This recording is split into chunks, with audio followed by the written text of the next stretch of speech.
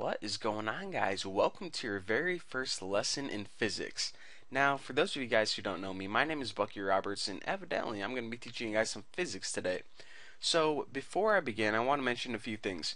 The first thing is, at any time during this tutorial series, if you guys have any questions about topics that you want me to cover, or just questions about physics in general, or maybe you even want me to go over a specific problem, then please don't ask me in the comment section below because the videos are too scattered around and it's difficult to look through all the comments. So if you guys have any questions, then please ask me on my forum.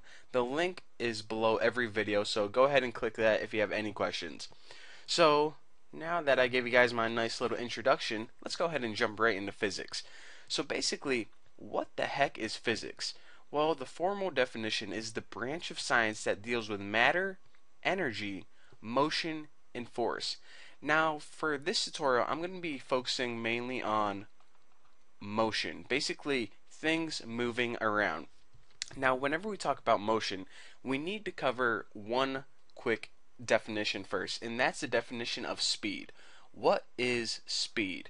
Well, for those of you who are addicted to drugs out there, you know that speed is indeed a drug, but that's not the kind of speed we're talking about. We're talking about the speed that's defined as distance over time. And yes, you guys are just going to have to deal with my handwriting.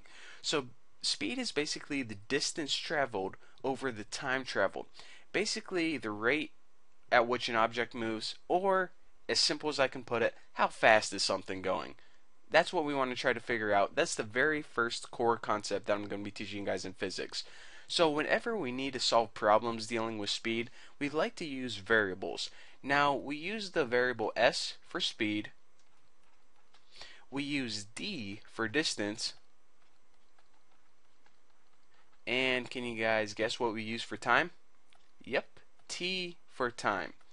So with these three variables, we like to plug these into different equations whenever we're trying to calculate the average speed.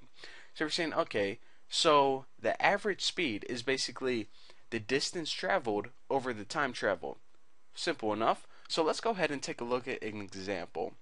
So say we have a problem that, let's say we want to find the average speed of, I don't know, a car or something. So we say that, let me just think of something here. Say that we drove 48 miles and it took us 4 hours to drive. Well, what information do we have already? The 48 miles is of course the distance, so we'll set that equal to d, and the 4 hours is the time. Now, if you remember, the formula for average speed, I'll just write average speed equals the distance over time. So we're trying to solve for speed, and we already got 48, which is the distance, over 4 hours. And I guess I might as well plug in my miles and hours. So the average speed of this car, I think I said car, didn't I, would be 48 divided by 4, which is indeed, can you guys guess, 12 miles per hour. So that is how you calculate average speed. Basically take whatever distance you have and throw it over whatever time frame you have, and remember, whatever terminology you're using in distance, miles, put that per time. Now, typically in physics, we don't deal with miles or hours. We typically deal with meters and seconds, but for this example, it's just a real quick example. And another thing that I want to mention before I let you guys go in this video is, I know I said speed is what we're trying to figure out, but in physics, we more commonly use a letter v. Now, v stands for velocity, and to be completely honest, velocity and speed are similar, but they are a little bit different, and I'll talk about that later whenever I talk about scalar and vector quantities. But just remember this. For the upcoming tutorials, I'm going to use the letter v, which stands for velocity, instead of s, which stands for speed. Right now, just think of them as the exact same thing, although I'll cover their differences later on.